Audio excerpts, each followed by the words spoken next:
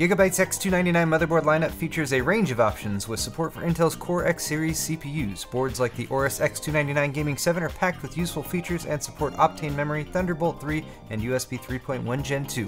Click the link in the description for more information. Excellent! Hey guys, how's it going? Welcome to Paul's Hardware. I am super excited about this video. I'm super excited for today because I have a day of building and I have a ton of hardware here in front of me.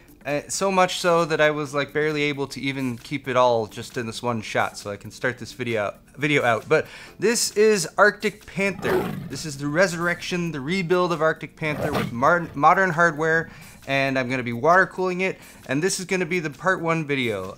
No two ways about it. This is definitely going to take more than just a single video to cover. So I'm going to start with initial installation, start getting the water cooling stuff set up. I need to start out by saying a huge thank you to ASUS as well as EK Water Blocks for sponsoring a lot of the parts for this build.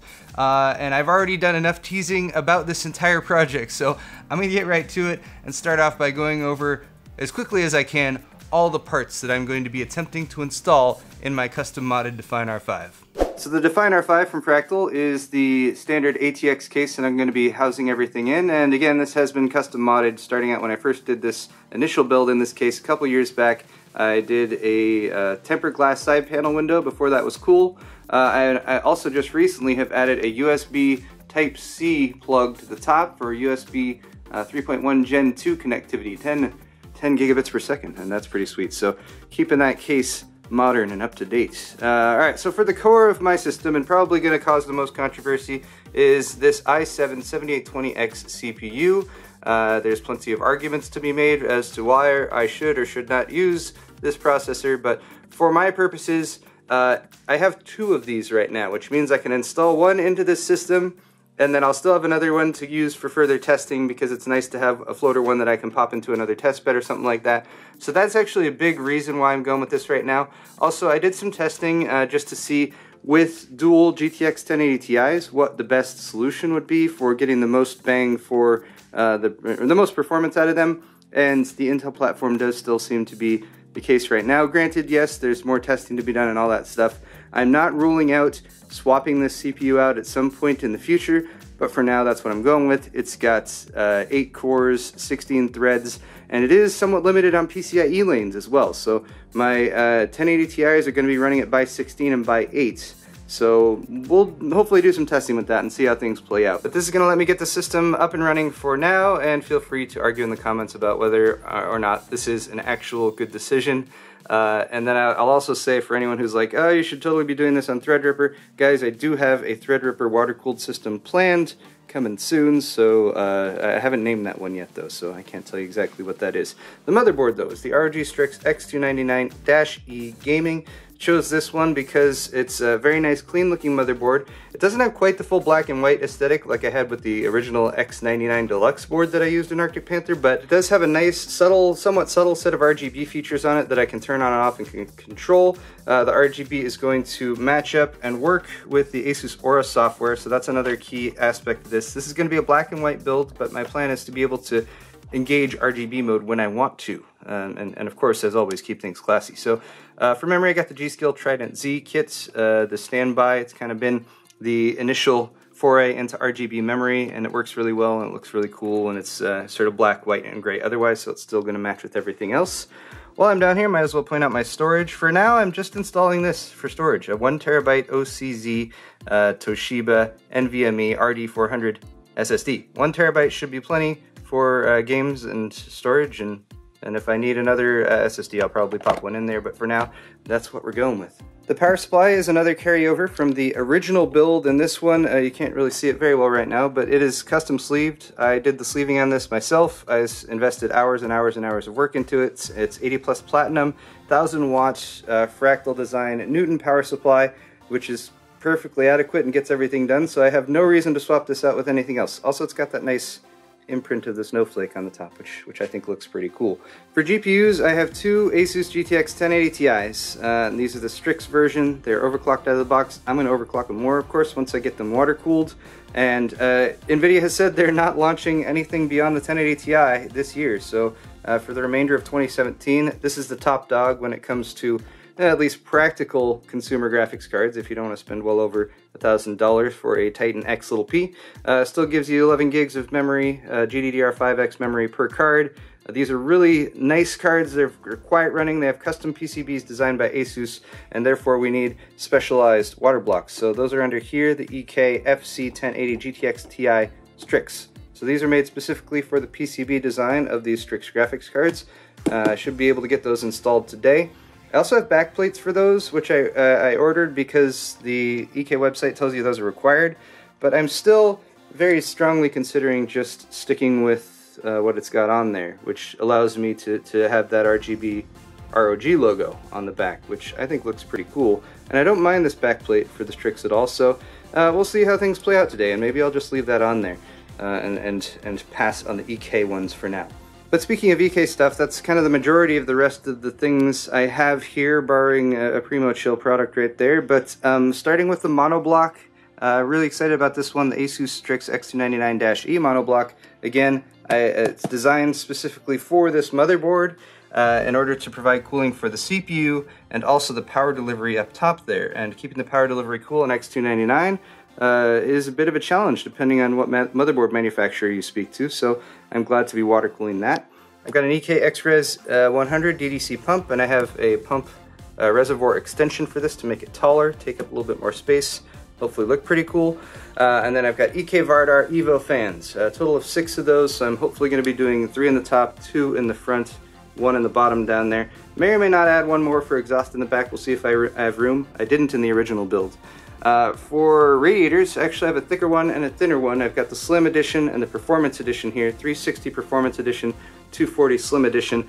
Should give me a little bit of extra room in there, and yeah, again, I'm just going to kind of play around with that and see what we're doing as far as space once those are actually installed. For hardline tubing, because this is a hardline water-cooled build, this is PETG tubing, so I will be doing some bending with this later on. That will probably come in the second video by the time I get to that, but we'll see how things go today. This is PETG, and this is 12mm inner diameter and 16mm outer diameter. So this is the thicker style of tubing like I used in Hotbox, my wife's build that I did last year. So I think it looks pretty cool. I kind of like the thicker tubing, you know, I mean, it just gets the job done. So I've actually got tons of these, and I like that EK wraps them up individually so that the tubing doesn't get scratched in transit. Now, there's actually more water cooling stuff besides what I have here, so I'll be sort of bringing that out over time. I have a bunch of fittings and everything. I have the hardline tubing compression fittings, and then I got a few extra products here, like this one I ordered from Primo Chill, which is a Vortex visual flow indicator. I like the flow indicator, so I'm going to see if I can pop that in there and get that to work. And then I got a few other extra pieces of gear that I'm going to be giving a shot at using here. So this is an XSPC cutter that's specifically made for PETG tubing, so maybe that'll make the tubing cutting a little bit easier too. But I'll sort of mention these things as I go along. For now, let's get to building. I'm ready. I'm ready to build. Let's go.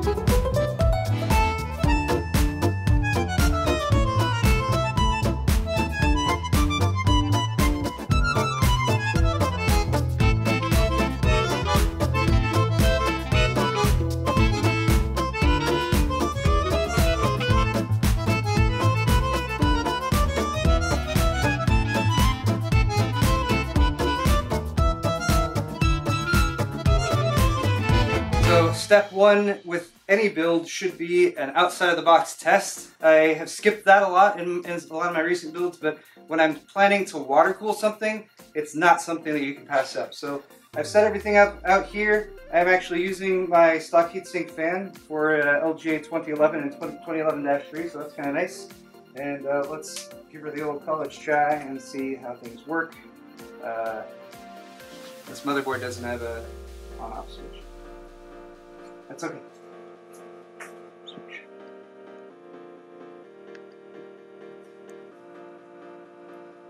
Hey, hey. There it is. Alright. New CPU installed. Also, yes, this is the 7820X.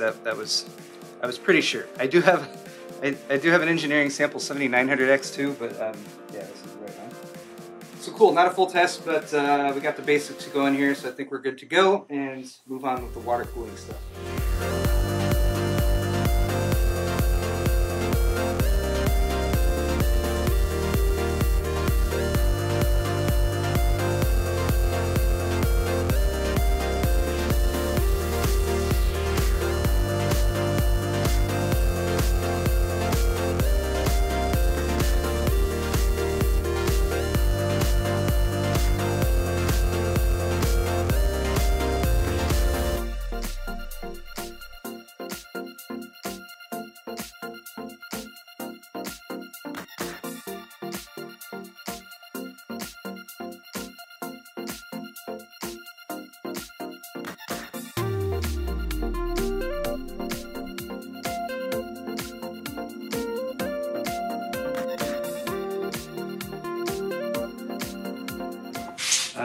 So part of the attempt to use the existing ASUS backplates is securing them on there properly, which I can do for the most part. The central screws that holds hold it on over the GPU and over the MOSFETs, that still works. It's still functional, so those still tighten through the back here. The main issue is there's screw holes that hold this backplate on, which are accessible from this side, which are blocked by the block once it's on there. And also, I seem very limited on the number of screws I have that actually work for that. Most of the screws that came out of it are fairly long, they're a little bit lengthier, so if I try to screw that just straight through the board, even if I use a little washer, it sticks out the back and doesn't look very good. So I am going to try to shorten some of these and just trim the end off. We'll see how this goes. I'm not sure if I have high hopes or not. This is making me really think that I should get a vise.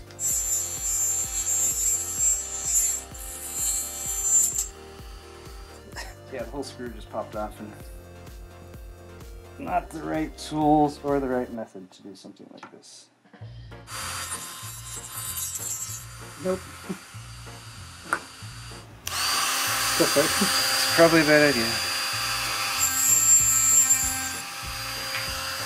I'm doing a terrible job.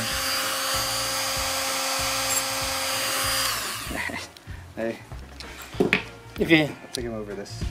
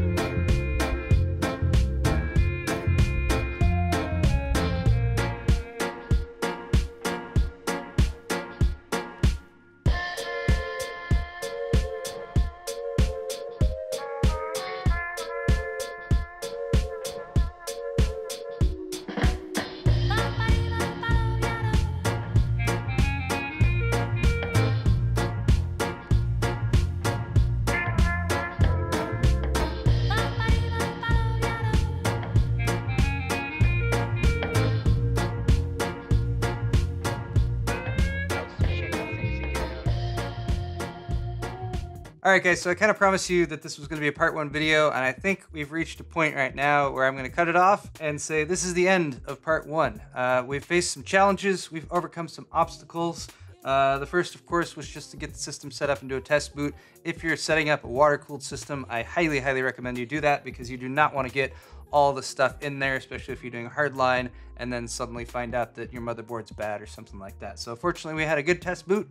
That went pretty well. Beyond that, it was mainly installing these blocks. So the monoblock went in fairly easily. For installing the monoblock, we actually had to poke through the motherboard and install it with screws on the back, and that's the first time I've done this on a high-end desktop motherboard. I actually discovered that there's just basically a sheet of plastic there that you poke through, and then that allows you to get through and mount from the back. But that installed pretty easily. Beyond that, all the hardware, of course, was included in the EK kit that came with it. Then installing the blocks on the graphics cards, and here's where I was doing my best to see if I could maintain and keep these back plates that came with the ASUS Strix GTX 1080 Ti's, because they have a nice brush metal finish, and they also have an RGB logo on there, which I feel like losing that, since it's kind of one of those little features that comes with the graphics card, was something I was going to see if I could do without. Now, the biggest dilemma there is that you have some screws that are supposed to screw into the back plate from this side of the card. You have other screws that are supposed to screw into the block from this side of the card. And when you use the back plate that doesn't come with the EK water block, you don't have access to all of those screw points. Fortunately, I had a very, very tiny actual screwdriver bit, and that was able to fit through the tiny hole and screw in the screws, even while screwing down through the backplate that came with the 1080 Ti. So right now that's installed. I am probably going to keep it as is, but let me know in the comments what you guys think. It's not a completely clean installation. If you look at it directly from the side, you can see a few parts where the backplate doesn't necessarily sit as flush or as straight as it could, but I think it's fairly not noticeable. So if you guys have any feedback for me on that, what you think I should do, please go ahead and leave that in the comment section down below. The next steps are going to be, of course, getting the radiators installed in the front and in the top, getting the pump and reservoir installed and mounted to the front as well. I need to get the radiators first because the pump is actually going to install on a bracket that mounts to that. I can then actually start installing my fittings in various places. Like I could probably screw this one in right now. I'm getting distracted though. And then of course, getting the tubing installed, bending it, getting the loop figured out. I'm also gonna figure out where I'm gonna put my fill port and my drain ports. So all that is coming very soon. I know I'm not as far along as I could be, so I hope you guys have liked this part 1 video. Hit the thumbs up button if you did enjoy it, and stay tuned for part 2 coming out very soon. Panther is on the way. See you guys next time.